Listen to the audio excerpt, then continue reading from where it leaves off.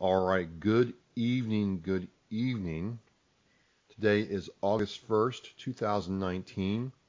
This is Oscar Mike Radio. Oscar Mike Radio is on the move, on mission for our veterans, and this is number 158. And I'm pleased to have with me Marine veteran, Nashville resident, and multi-talented man, Andrew Farr on Oscar Mike Radio. Andrew, welcome. Hey, good evening. How are you? Hey, I'm doing great. I'm doing great. Looking forward to talking with you about what you're getting ready to do. But before we do, just want to give a big shout out to my sponsor, Joyce Asack of Asack Realty.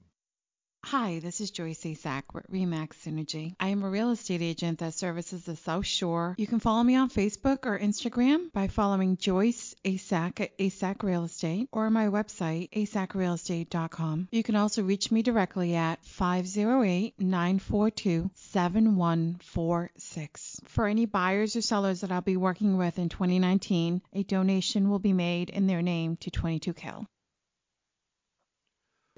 Andrew, we're on Facebook and we're kind of chatting around. All of a sudden, this guy hits me up. I think, well, actually, it was Instagram, actually, which was kind of It funny. was. It was kind of funny, and you were talking about the fact that you're doing this cool thing in Nashville with the Silkies.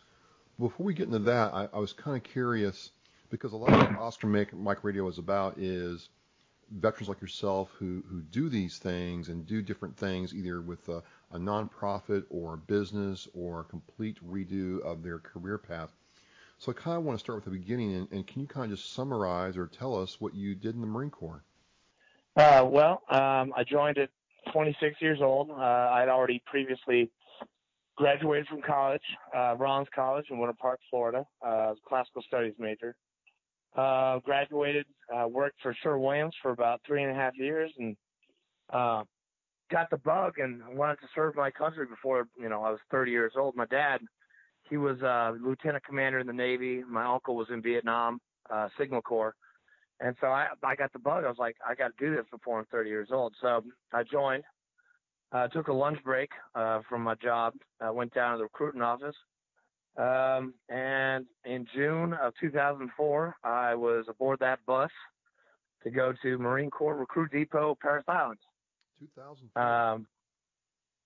2004, yeah. Wow. Okay. The summer, it sucked. It was horrible.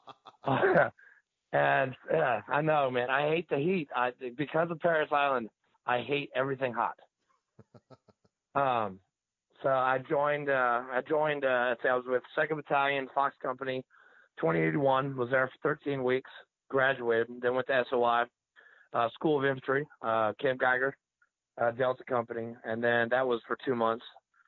And then, come Christmas time, they put me with 3rd Battalion, 8th Marines, India Company. And that was the unit that I arrived at, and I was there for 4 years. We did Operation Iraqi Freedom in Karma, Iraq in 2005. We did the Battle of Ramadi in 2006. That sucked. And then in 2007, we were aboard the USS Kearsarge for the 22nd MEU. And then after that, I got out. So you get out now. Were you from the Nashville area originally, or did you move there after you transitioned? I actually, it's a funny story. I was born here in 77, but was raised in Exeter, New Hampshire. Went to high school in Massachusetts, in North Andover. And then, when I went to college, we moved down to Savannah, Georgia. So I'm kind of like half Southern, half Yankee. No offense to the Yankee listeners. I'm half you. I love the Bruins. I love the Celtics. Love the Red Sox. So I'm New Englander, but half a New Englander. Gotcha. So you get out and you transition. What did you start first do when you got out? I was unemployed. I was a raging alcoholic at the time. We saw a lot of bad. Can I swear on this or no? Oh yeah, this is a swearing zone. Okay, yeah, I saw a lot of bad shit. Well, I mean, my dad committed suicide in boot camp. Had to deal with that, which I really didn't deal with it until after I got out. And then during my deployments, we lost 8 the first deployment, and then 17 the second deployment in Ramadi. I was a machine gunner, uh, with second platoon. And so, yeah, it kind of messed with my head. I was unemployed for the first 3 or 4 months after I got out. Raging alcoholic. I've been drinking since I was 8 years old, but it really, really took a hold like college and Marine Corps, and my drinking became unhealthy. Um, and I'll be a year sober tomorrow. So That's great, man. That's great. it's been a long road. I've gone through AA, like this is my fifth time going through AA. So being an alcoholic, man, sucks. Okay. Cause we crave alcohol all the time. It's tough, especially when you lose a lot of your buddies and they're buried in Arlington, Virginia. And, your dad dies, your brother dies, you have a son in between deployments and he dies. It's a lot to deal with, for a 26-year-old, which, some people deal with it in their way. I didn't have the coping skills. I didn't have the support. So I went off the handle, and I was a mess. I almost lost my family. I almost died. I actually tried to kill myself in 2009. Was Baker acted in Statesboro, Georgia for 3 days. So yeah, it was a rough ride getting out. When did it start to turn around for you? Was it the AA support, or just being able to really say to yourself, I've hit rock bottom and I want to come back out? What was it for you? It was a rock bottom. I've had a couple rock bottoms, and I guess that first one wasn't as rock bottom as the one I just had. Because I was 2.5 years sober, after getting out of the Corps and working a little bit, and I was a chef for 10 years, and I came back here to Tennessee, and I'd been sober 2.5 years. Well, I didn't call my sponsor one morning, and I should have called my sponsor, because the end of the day, I had a .234 blood alcohol content, DUI. I actually passed out in the officer's car. I got out of my car and I told him, I was like, hey, I don't need a sobriety check, just take me to jail. And then I passed out in his back seat and woke up in jail. And then, the next morning, my wife, who I just married a year ago, great woman, she picked me up from jail. And when you have to see your wife's face pick you up from jail, it definitely leaves an imprint on you, and makes you think about your behavior and the consequences from that behavior. So your wife sticks by you, you hit bottom, and you start coming out. And it seems like, talking to you before we are doing this now, that you've gotten on this good path, this sober path, and part of that has to do with the fact that you're helping putting on the Irreverent Warrior Silky hike in Nashville. And has that helped you at all? Oh yeah. It helped. Yeah. It's very time consuming being the coordinator. I'll tell you that. I give a lot of props to the other, 79 coordinators that we have, in the IW community. But Cindy, the president, she gave me the good to go in January, and I have, most of my time, actually 92% of my time is allotted to the Irreverent Warriors and getting the hike ready. And I mean, basically, I feel like a damn first sergeant or a sergeant major, getting ready for one of those company hikes. Like, you got to have EMTs. Like logistically, it's a freaking nightmare. You got to do safety vehicles, EMTs. You got to get permits for where you're going to be at. I mean, I've learned a lot along the way, but I'm really glad I'm involved with this 501(c) because they bring veterans together using humor and camaraderie, and once you do a couple hikes, you're part of that family. And we used to be part of a tribe, Marine Corps or any branch of service.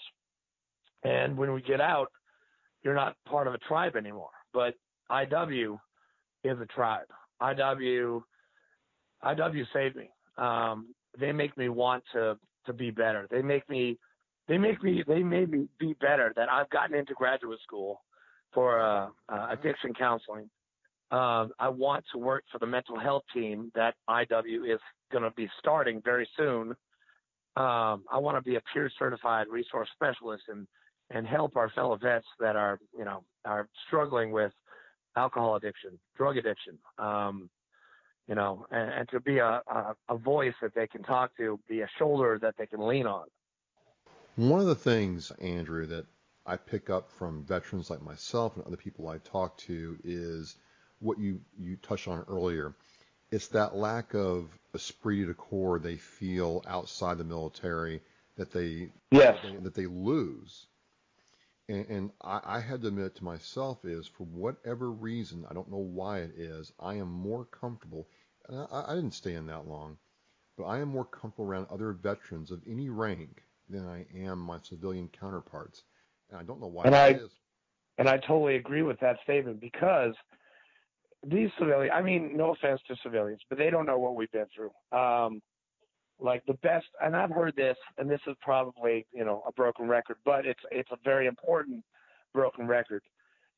The best support for a veteran is a fellow veteran, because we've been there. We've done that. Even if they haven't even deployed, going to boot camp, I mean, that right there is an eye-opener. And, I mean, get this. I was 26 years old, all right?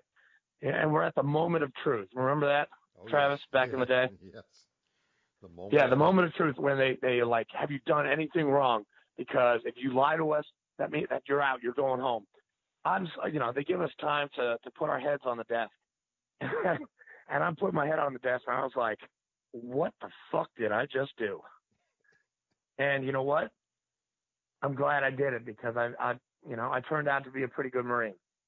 Got a Purple Heart in 2006, Good Conduct Medal, humanitarian assistance, hearts and minds, and a college degree. But I didn't have the tools after I got out to make me successful.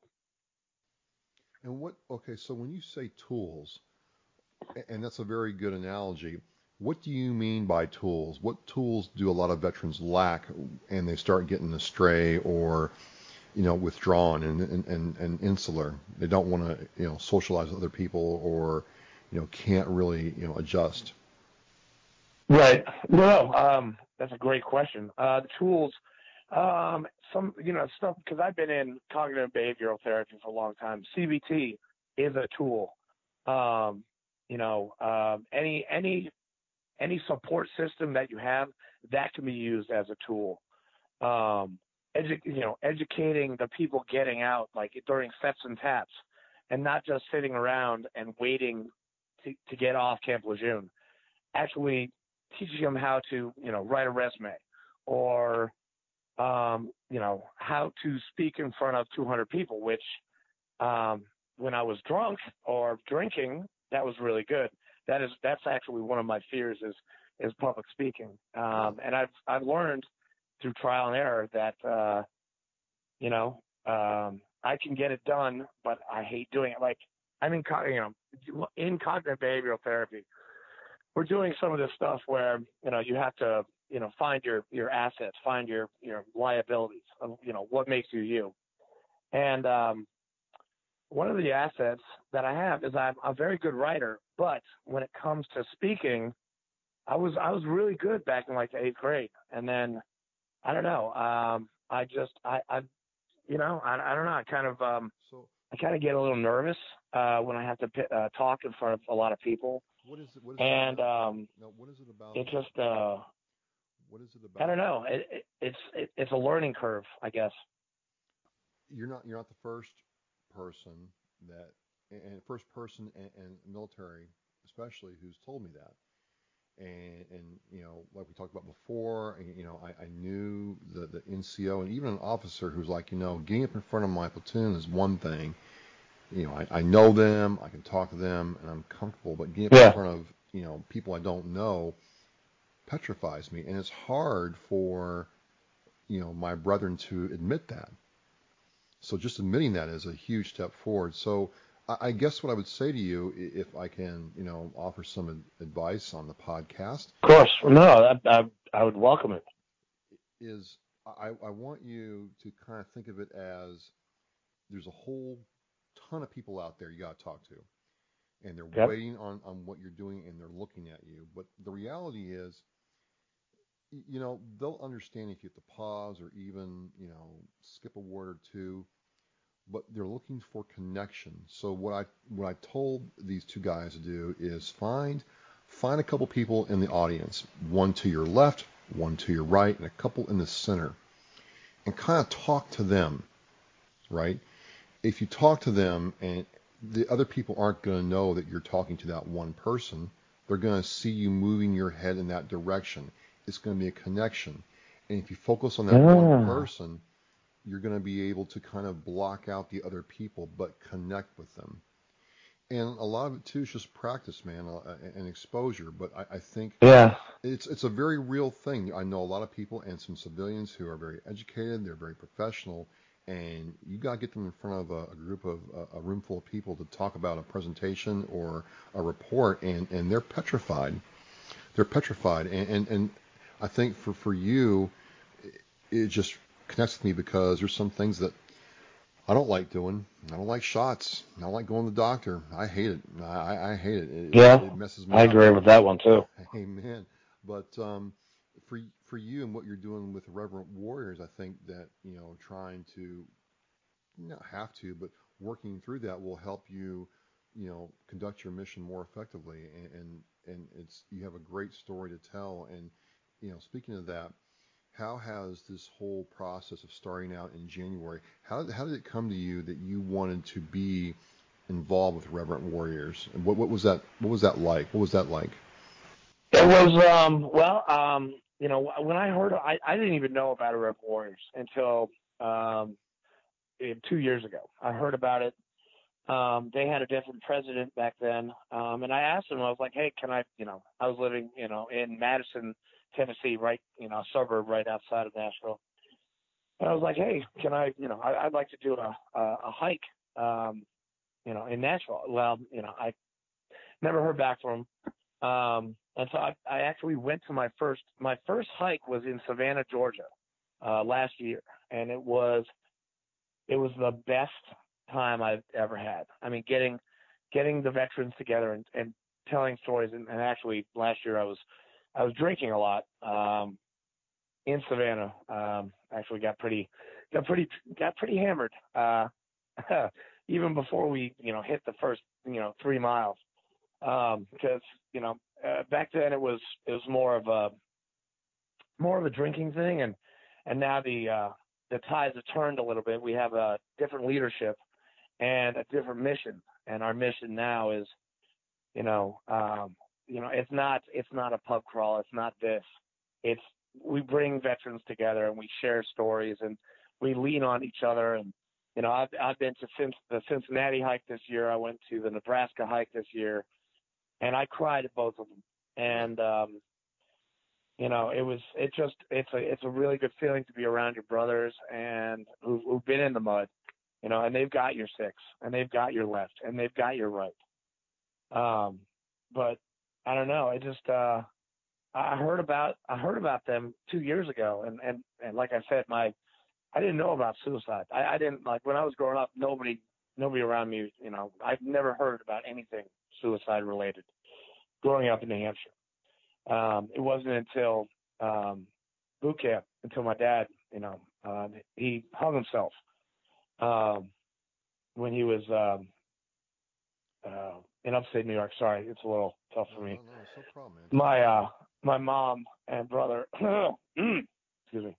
My mom and brother found the body, and I was second month of boot camp, so I was, obviously, what second month is. That's rifle range. Right. We were out there, we were practicing, and then we came back to Mainside to get ready for the next escalation or whatever. And I get, I hear this, "Far, get into my office." And I was like, okay. It was the senior drill, so you knock 3 times on the door, and they say come in, and I see my senior drill in one corner, and then I see the chaplain in the other corner, and I said to myself, holy shit. somebody's died or something's really wrong. And they're like, yeah, you better call your mom. And so I got, they gave me the Red Cross message, and I called my mom, and my dad had hanged himself, sorry. Hush, hush. And I went up to, I got leave for a weekend to go and bury my father up in Saratoga Springs, New York, and then came back to boot camp, finished boot camp, and then I rolled on like nothing had just happened, because in the Marine Corps it's mission first, and then everything else comes after that. But we were so mission heavy in the 2nd MEF. We were the most deployed unit in the 2nd MEF. We had just come back from Haiti. Then we went to Iraq, then 5 months. Then we went to Iraq again, then 10 months. Then we went on a MEU. I mean, deployment tempo was huge. I didn't have time to breathe, let alone, think about all the loss and, my father. And, I was married the first time when I was in the Corps. I was only married for 2 years. We had a child, and that child died the day after he was born. And then I went on the MEU. So I didn't have time to think about that either. But as soon as I got out, oh man, my brain, we had nothing to do. I had nothing to do. I was stagnant. I wasn't working out. And my brain kept on thinking about everybody that I've lost. I mean, I lost friends in Iraq. I lost my father. I lost my son. I lost, and then, 2014, my brother dies of colon cancer. So, for 10 years after I got out of the Corps, it was still pretty, messed up. So what you're saying is there was really no time for Andrew to sit down and process this. Sure, you're around other Marines, but you didn't get the time alone to work through this. Were there counseling options available, or was it just you were too busy all the time on mission to sit down and take care of yourself? We were, I'm sorry, I didn't mean to interrupt, but yeah, we were way too busy. I mean, we had, the check in the box, safety stand downs. We had to, we were on air alert for a little bit. I mean, it was continuous. I mean, first deployment was 6 months. Second deployment was 6.5. Third deployment was 7.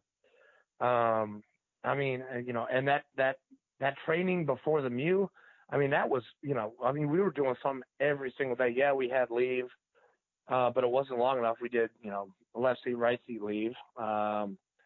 It just, there was, I didn't even think there was a problem, because I wasn't even thinking about it, because I was thinking about the mission.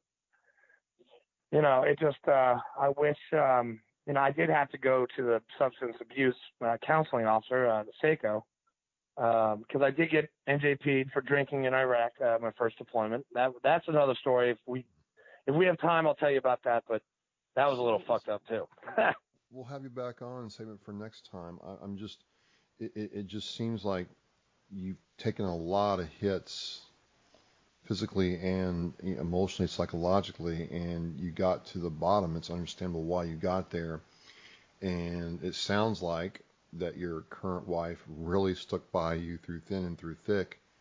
There's not a lot of those around. And then you're able to get into some kind of counseling situation. Am I right about that? That's what you're saying. Yeah, actually getting, sorry to interrupt, Travis, but getting that DUI 11 months ago was the best thing that ever happened to me. I'm in Veterans Treatment Court. It's an 18-month program. And from what I've been told, 18 months is the appropriate time for a body to get rid of the old ways and make room for the new habits. It takes 18 months for the brain, and I think you can find that in the DSM or any of the counselors that you talk to. 18 months is now, I think, the standard for treatment of any kind of addiction. Because 6 months, yeah, that's great. That's a good start. But 18 months, after 6 months, you start making habits, but you have to keep on doing it until those old habits, you have the tools, like we talked about before, you have the tools to battle those old habits because, when it comes to drugs and alcohol, that is it's like a little demon on your back, and he's pumping iron. He's getting ready to come out, and he wants the craving, and he's working out, and he's getting ready for it. But you've got to take your tools and try and subside that demon, that addiction that is behind you. Find new people, places, and things. Hang out at different places. Don't get new friends that won't enable you to drink or to use or whatever. Well, let me ask you this. And maybe sorry, I'm sounding like I sound like my damn counselor right now. well, I think it's a message that people need to hear. I talk to a lot of people, outside of the podcast and other things that I do who are struggling with this and won't make the change. And this next question is kind of maybe going to help me get some perspective. I'm told now that addiction is disease, and I'll tell you honestly, Andrew, I don't believe that. I believe, and what I'm saying is, why I'm asking this is if you think I'm wrong or misinformed, correct me. But my reasoning for not believing it's disease is that person made the choice to take that drug or take that drink the first time, and they kept making the choice to go back to it. Now I understand there's a certain point where the body says, "Hey, I need that all the time," and their mind tells them they need it, but it's not like I can go down to the bus stop and catch alcoholism on the bus stop waiting for the bus. No. See, no, I totally agree with what you're saying right now. Alcoholism, and that my drug of choice was alcohol. So, in the big book, in the AA big book, they say that alcoholism is a disease. Okay. Well, I mean, there has been some cases where people are genetically predisposed to alcoholism. But some of them don't turn out to be alcoholics because you're right. There's that choice to be made. Am I going to drink or am I not? But alcohol, and I learned this. I learned that this year, and this actually is really smart. And my social worker, I really like what he said. But an alcoholic is made. Now I don't know if this can be used for drug addiction too, but an alcoholic is made through quantity and frequency of use. Okay. And now making that choice to do that is on the person. Some people are more predisposed for alcoholism, but they still have that choice. Some people that I know, their dad was drunk. My father, I don't know if he used a lot or not. I was too busy playing hockey and rowing and stuff like that to even consider that. But some people, they choose to go down that path. They have that choice. Some people do not. I took that choice, but I used a lot. I mean, my first drink was at 8 years old, up in Tennessee, and then I drank in high school. I drank in college a lot. I mean, that's why I took 5 years to graduate college. I was in a fraternity, and that's all all I wanted to do was party. And then even when I was working at Sherwin-Williams after college, I partied in Naples, Florida. I mean, you have to party in Naples. I mean, you go down Park Ave and Third. I mean, it's nothing but bars. It was a paradise. And I was single and making like $35,000 a year. It was great, but it was really bad because I drank a lot and I did a lot of bad things in Naples. And then I I was sober for like 13 weeks during boot camp. Drank during SOI.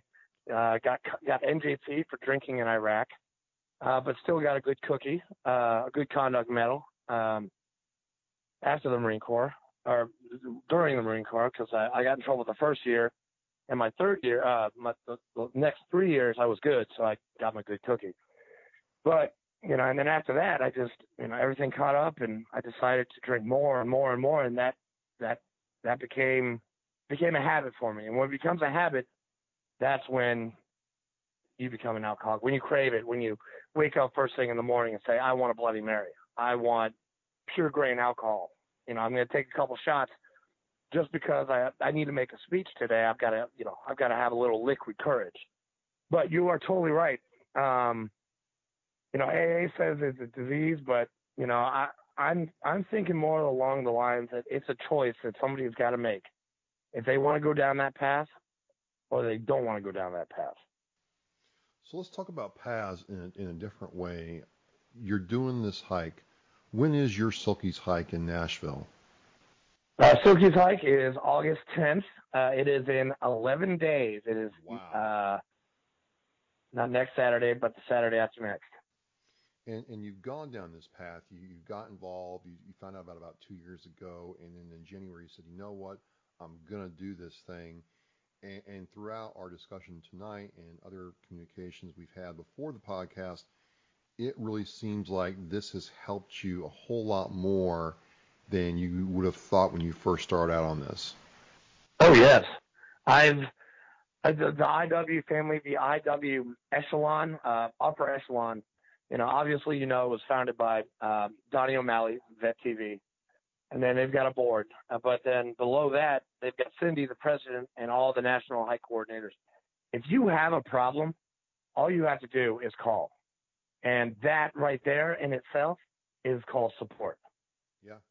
Just like my AA sponsor, just like my vet court mentor, just like my wife, just like any of my good friends, that I have or that I can call friends or anything like that. It's just, like today, I had a problem. The hike is going to start and stop at the Tennessee War Memorial in downtown Nashville.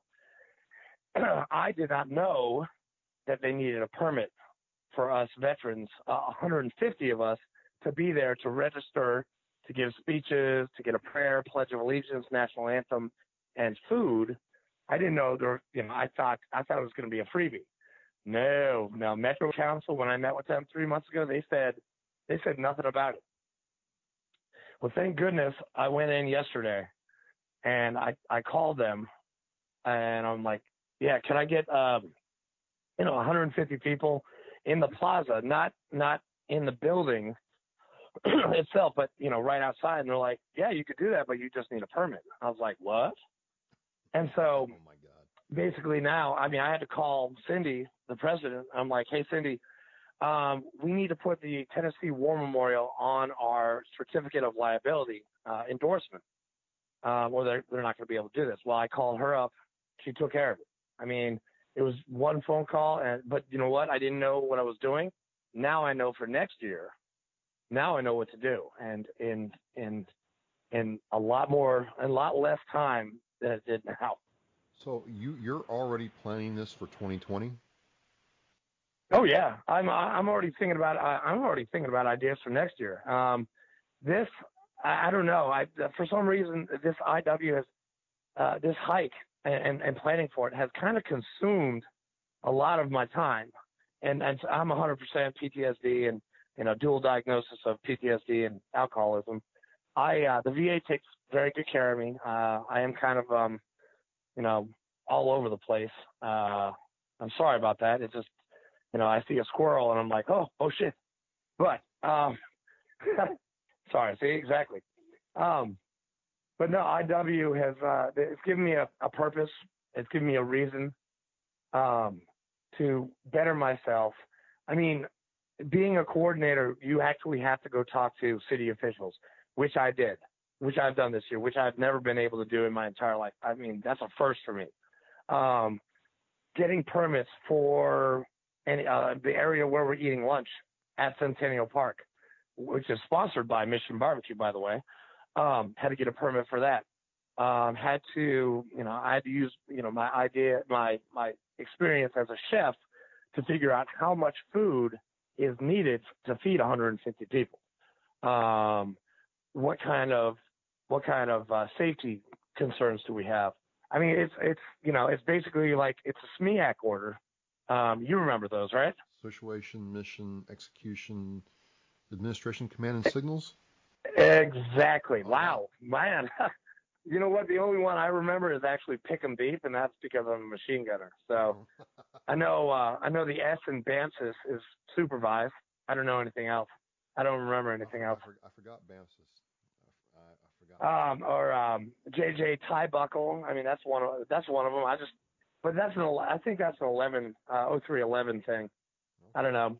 Pick 'em deep was good enough for me. Pairs, interlocking fields of fire, coordination of fire, mutual support, defilade, enfilade, entrenchment, protection. Sorry, team leaders rule, gunners rule. I was a good machine gunner, man. Were you on the 240 or SAW?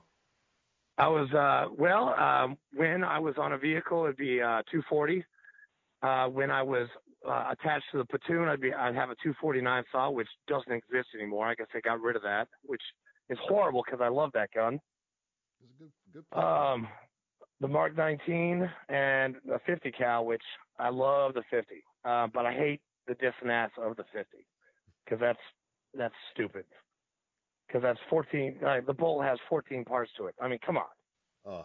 Yeah, it's brutal. Small parts too sometimes. Yeah, and if you don't, if you release that spring, oh my God, that'll go right through you. Yep. So this hike is August 10th. You have 150 hikers, people from the Nashville area. But one thing I've noticed over the last couple of years following these hikes is, like you said, it's becoming a bigger thing. Civilians know about it. Other vets talk about it. It's a big time, and people can dress up, act crazy, act stupid, or get real serious. Some people are really serious about why they hike. Some people are just trying to find like-minded souls to be around. Well, exactly. I mean, and that's what us veterans do. I mean, irreverent is basically it means disrespectful, and basically, we laugh at stuff that normal people would find offensive. We think it's hilarious. True. And that's the whole thing about Irreverent Warriors and bringing veterans together with camaraderie and humor, is that civilians don't really get our humor. I mean, they either think it's stupid or it's not PC or anything like that. And, and that's, I mean, my wife gets it because she's a daughter of a 38-year Air Force veteran. But a lot of people, like my mother, she doesn't get any of the jokes that I laugh at. She's like, oh, my God, you should not be laughing at that. I'm like, Mom, I'm sorry. I'm not that little boy that, you had, at 12 and 13, when I was cute back then. That little guy, he's gone. He probably is not going to come back. But in some ways, leaving that little boy behind, leaving your past behind, you're saying you're using a whole lot of your time doing the Irreverent Warriors hike setup, but don't you find that devoting that time to this has allowed you to leave some of the, less positive aspects of your life behind and embrace this new future? I mean, is that what? Yes. That's what I'm hearing. Yes, it has. And it's Oh, I'm sorry. No, go ahead. No, go ahead. Go ahead. It's fine. No, I mean, because I've got a lot of hats. I'm adjutant for my VFW. I'm senior vice commandant for my Marine Corps League. I'm sergeant at arms for the whole state of Tennessee for the Tennessee Department Marine Corps League, and IW coordinator. And and helping out vets it makes sense to me, and I get to give back, and I get to share stories, and I get to make peace with myself about all the horrible stuff that's happened with me, and I have to give credit to my sponsor for actually sitting down with me and actually taking the time to finish the 12 steps of AA. And step 4 is to make a moral inventory of yourself. And he said, be thorough, be very thorough. And you have to be. And I wasn't thorough the last couple times, and it kind of dawned on me after I did this last time, is that I put all my resentments and angers and jealousies out on a piece of paper, and then I prayed them away in step 5. And I don't know, it just all this stuff, like this combination of all this support has helped me dramatically. I mean, I'm so much like, I don't know why I'm better now than I was with when I was with the VA for 10 years. I'm still with the VA, but I take this counseling, this veterans treatment court, I take all this a whole hell of a lot better than I ever did with the VA. No offense to the VA, of course. Well, they try. Well, I gotta tell you, I'm a member of my local Marine Corps league, and Hoorah! I'm one of the youngest guys there. But I tell you what, those dudes are pretty cool, and yeah, me too. They just kind of welcome me, and even when we'll do a ceremony, sometimes I'll mess up and I'll catch almighty hell for it, but it's all good, and it's good-natured ribbing, and I feel at home. I feel like I'm back with family, and I wasn't, for some of them, I wasn't even alive when they were serving, but it doesn't matter. It spans generations, and it's just very cool, Andrew, to hear that you found this way to thrive and move forward, even though life has been what it has been for you, and you made choices that you probably didn't want to make or shouldn't have made, but you've been able to own those and move on. And it's just refreshing to hear, instead of that usual I'm defeated, no one likes me, I'm not gonna try, I'm gonna quit, and that's hard to work with for me. Travis, I used to use that. I used to think that a lot. I actually used to use my PTSD and the problems that I have. I used to use it as a crutch, and it didn't really get me that far. It maybe helped out a little bit, but then after a while, it got boring and monotonous for other people to hear that.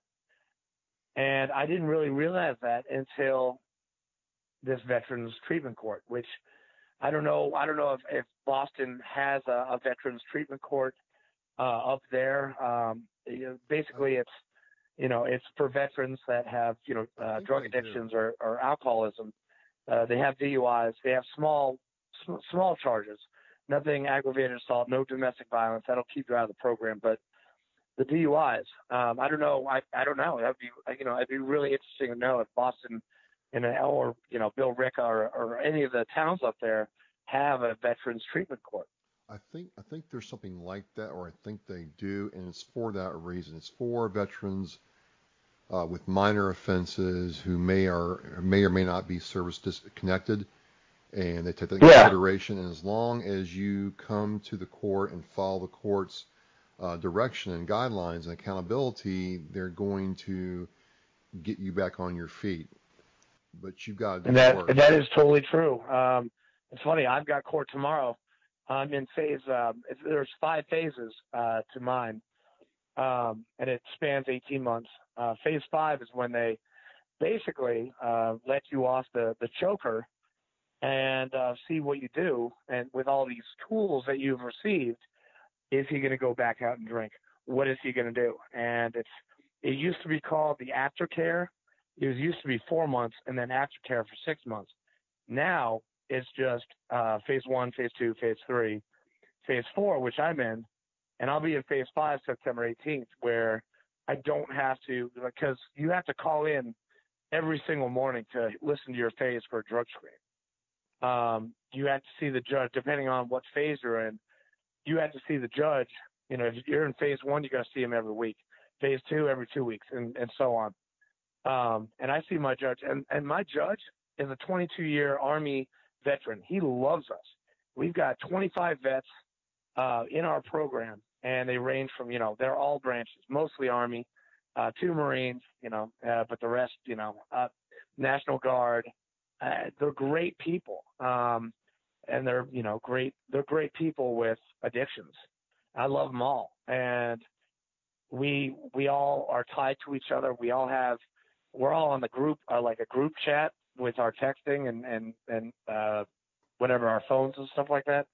So if we're in trouble, we have like 25 people to call that can help us out. I think what I'm hearing is the kind of story I want to tell on the Oscar Mike Radio podcast or live cast, depending on how things go in here in the next couple of months.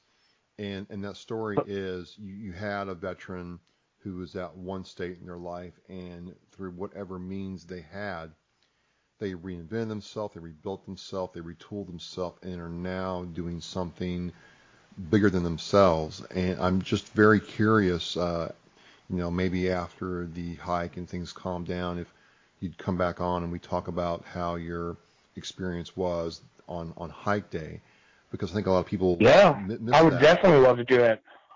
Maybe we can come up to. Now you're in Boston, right? I'm in South Florida. Oh yeah, great. Oh okay. Well, actually, since I'm going to be up there in September, I would love to get up with you. We'll make that happen. I'll tell you right now, we'll make that happen in that week, and we'll catch up face to face and definitely spend some time going over what you felt during that time. It's a big deal for you. I will. I would. I wish I could.